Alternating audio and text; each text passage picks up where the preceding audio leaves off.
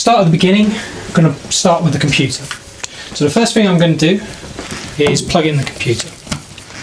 So power goes in there, and we plug this in the back, but I'm not actually going to plug it in until we've connected up everything else. So I'll put this down here for a second. Next we want to put in the sound card. So it's a multi-channel sound card. It's got 4 stereo outputs, 1 stereo input. They're marked with the red, blue, yellow, green, and then the red with a white stripe. So that can plug into one of the USBs on the back of the computer. So that's our sound card connected. The next thing we want to do is make sure that we've got our wireless keyboard and mouse dongle plugged in as well. That can be left in there, but essentially that's required, so you've got a keyboard and mouse. And finally, for the computer, I'm also going to plug in the HDMI video cable, which comes in the box with the touchscreen. That goes into the HDMI on the back of the computer. And also there's a USB cable that's also included in the touchscreen box. We'll plug that into the back of the computer as well. That's for the touchscreen. On the back of the monitor, power goes in here. HDMI goes in here. USB goes in the bottom here. And as you can see, we've got a DVI and VGA that we won't be using, and also an audio input which we won't be using either. So those 3 need to be left alone. So next we're going to connect up the audio cabling between the mixer and the sound card. So we have the cable loom here. On one end we've got little jacks, just like on your iPod.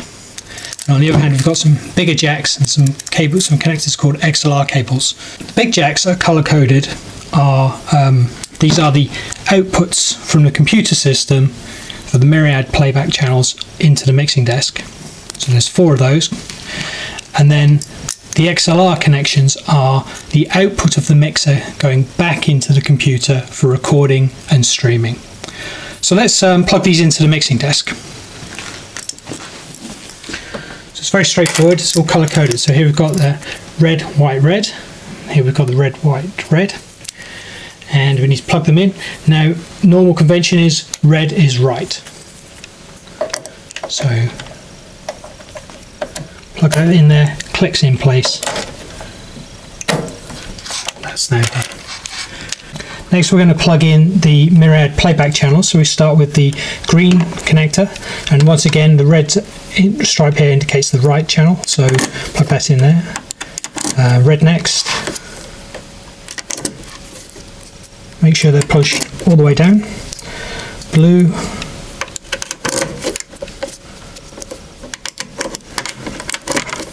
And finally yellow.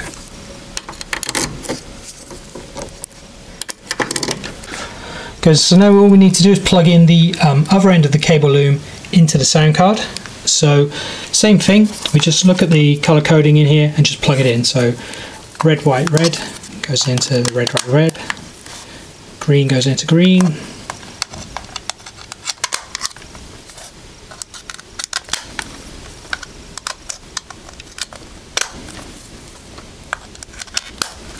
And we just check that the color coding all matches across the board.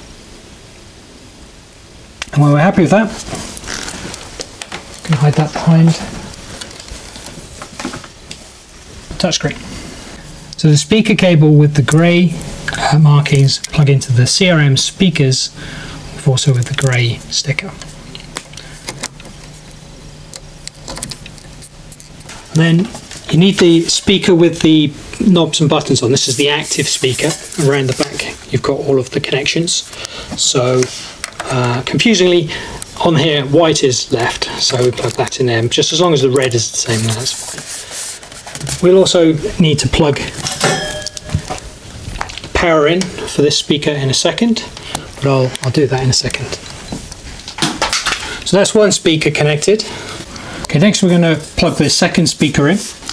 On the second speaker there's a single socket, and in the speaker box you'll see a cable like this, which is basically just a phono to phono. We haven't marked these at all because there's only one of them. So you'd plug one end into your right speaker, plug the other end into the only available connection here that isn't coloured, and then you'd position this speaker to the right of the touchscreen. Next up is the microphones. When they come into boxes, they actually come separately, so you've got a microphone and a mic stand. The mic stand comes in two parts, and you just screw the stem onto the base. And then the microphone can slide into there. Make sure the microphones are on the on position as well. You can turn them on and off, but normally we leave them on all the time and use the faders on the mixer to turn the microphones on and off. Included in the package is two microphone leads. These are standard XLR to XLR leads. One of them has a white stripe on it, and one of the microphones has a white label on it. So we plug one end in. You can see the male connector on the microphone. So we plug the female XLR in until it clicks. Plug the other end onto the mic channel, and again, because we're on the white stripe, got a white indicator here, plug it in. Repeat the process for the second mic. This one goes into the black one now. When you plug these in, this little indicator goes towards the bottom. Sometimes you have to just twist it a little bit till you feel where it is, and then you can push down. So the final two pieces of equipment are the two sets of headphones. These are pretty straightforward, standard connector on them, and it just plugs into, we want to plug one into the CRM phones, control room phones.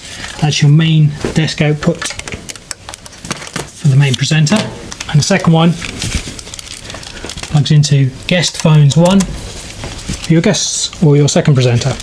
And that's everything now plugged together. Now all we've got to do is turn it on.